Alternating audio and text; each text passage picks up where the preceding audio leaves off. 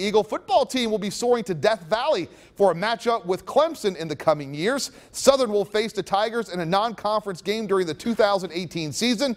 The announcement adds to the growing list of huge future matchups. The Eagles will open the 2015 season at West Virginia. Southern will also face Georgia in the fall. In 2016, Georgia Southern will travel to Ole Miss and Georgia Tech. And in 2017, the Eagles will face LSU.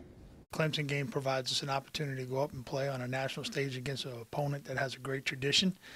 West Virginia next year is a similar type game.